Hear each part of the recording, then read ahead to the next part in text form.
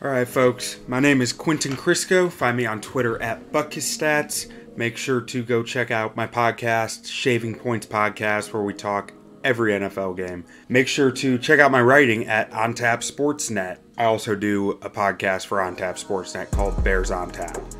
But let's get down to business. We are looking at the Green Bay Packers defense in preparation for their game against the Chicago Bears this week. Third down coverage packages. First play here, we see a cover one look. I think it might be like a robber. This safety right here looks like he's playing a more shallow zone right in the middle. You got your up top safety playing center field and then man coverage across the board aside from that.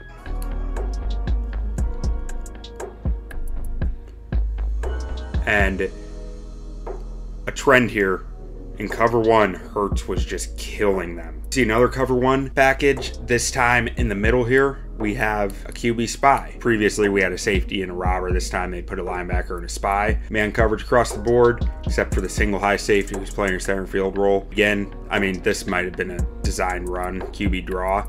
They take out the spy and Hurts just torches them.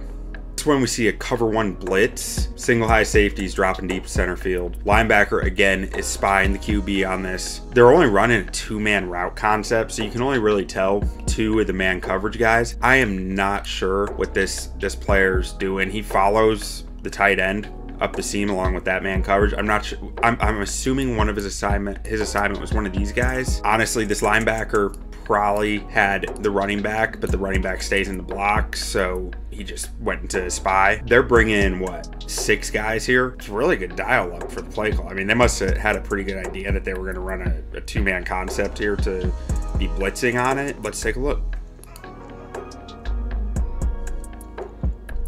Again, Hurts just, the blitz, the man coverage, he has all day to run. He was just torching them in cover one. So what'd they do? Because they're getting torched by Hurts' legs in cover one, they start playing a lot more cover three. This one, they bring a 5th blitzer, or a 5th pass rusher. This nickel corner comes in.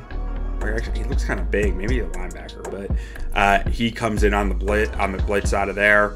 We have deep third. We have a late rotation right here that goes to the deep middle. And we have deep third right here. And then the safety comes down, plays a flat zone. Linebacker plays shallow middle, and this edge rusher plays a flat zone. Let's take a look. Hurts does a good job getting the ball out. It's third down, so it doesn't really do a lot, but AJ Brown just coughs it up. And right here, this is hilarious. Hand in the air, celebrating, waving goodbye to the offense. They're like, oh, it's an offensive lineman. He ain't gonna catch us. He's barely running. That's just the quarterback. We'll take him out. That'll be easy. Wrong. That should have been 6. We see another cover 3 blitz. They're bringing 5 guys again. They mug up the front, get a linebacker right in the A gap there. They're going to drop this edge rusher into a shallow flat. That linebacker in the A gap's going to go to a shallow flat. This corner's going to go to a flat zone, and then we're playing deep third, deep middle, deep third on the back end. Hurts gets flushed out. Can't really do much. They got good contain. That's something that's going to matter against Fields. I wouldn't be surprised to see them mimic this game plan, mimic the cover 3 concepts. I wouldn't be surprised to see them mimic the cover 3 concepts that we've seen so far, because Fields will also torch them in the cover 1 looks with his legs. This one, I couldn't quite tell what the defense was. Maybe it's cover 3. I think it might be quarters. It's kind of hard to decipher. The ball comes out real quick, which can muddy this up quite a bit. Just a straight 4-man rush. You know, this might be cover 3. I keep going back and forth what I think this is. All right, now we're just taking a look at some of their pass coverage and pass rush downs. This looks to me like it's cover 3. We've got deep middle, deep third, deep third. This corner right here is just taking AJ Brown man on man. Like in the slot, I don't think that is rare that a slot corner would just play man while everyone else is playing something different. 1, 2, 3, 4, 5. Watch Devonta Smith here.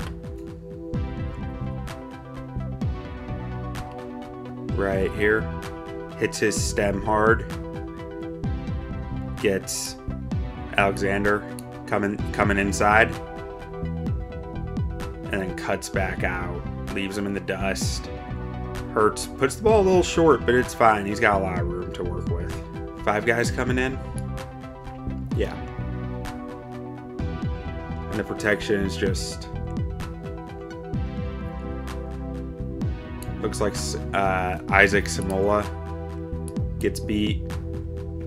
And then the left tackle has a hard time catching up with number 47 here.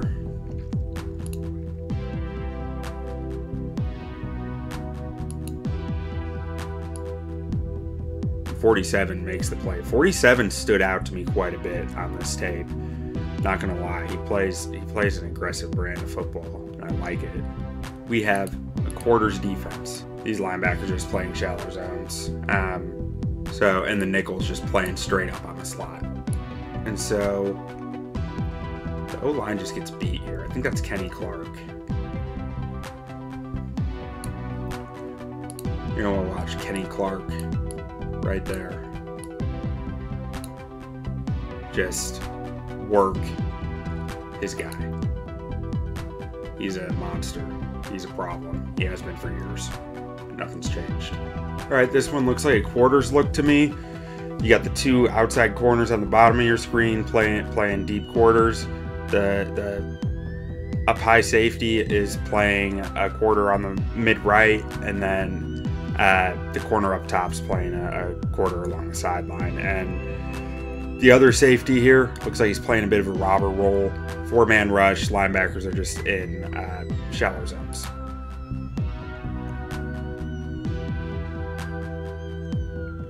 He sees, I got man-to-man downfield essentially, and I got AJ Brown up here, and AJ Brown beats the man-to-man coverage. All right, now we're taking a look at Packers' run defense. But like what I see from 47. Watch him hold the edge. So let's see. Is that Lane Johnson he's going up against? He holds strong against Lane Johnson, controls it. See, Johnson turns his head right there, and that's where 47 makes his move. Gets the contain on the edge. It's going nowhere. Preston Smith's pretty good against the run too. I mean, we can watch him on this play because he makes the play here. This outside run, he holds the edge against Lane Johnson, gets to the back, see, controls it, wipes, gets over, makes the play. This Eagles tape made me think they were probably like one of the worst in the league against explosive runs, because while they did make a good amount of stops, they also gave up some big chunk plays, like this one here. You see, Kenny Clark gets eaten up on a double team. It's gonna happen.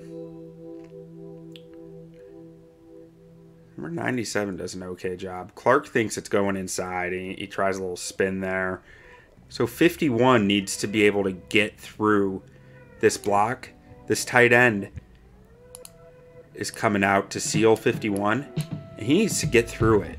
Like, that is why this play is going big. Amos does his job of keeping the running back inside this lane, so 51 can come up here and make the tackle. And it would help if Kenny Clark had kept going this way to keep that lane integrity a little more narrow. But if 51's not busting through that block or around it, one of the two, you're not gonna make a stop there. And these last two are just red zone looks. We're more powerful than you. Packers D-line isn't the most powerful. Like, Kenny Clark's outstanding, but they've struggled to stop these short yardage situations. And that's all I've got for you this time around, folks. Make sure to go check out my podcast. We have YouTube, we're on Spotify, we're on iTunes, Shaving Points Podcast. Follow me at Buck His Stats on Twitter. Thanks for tuning in, and bear down.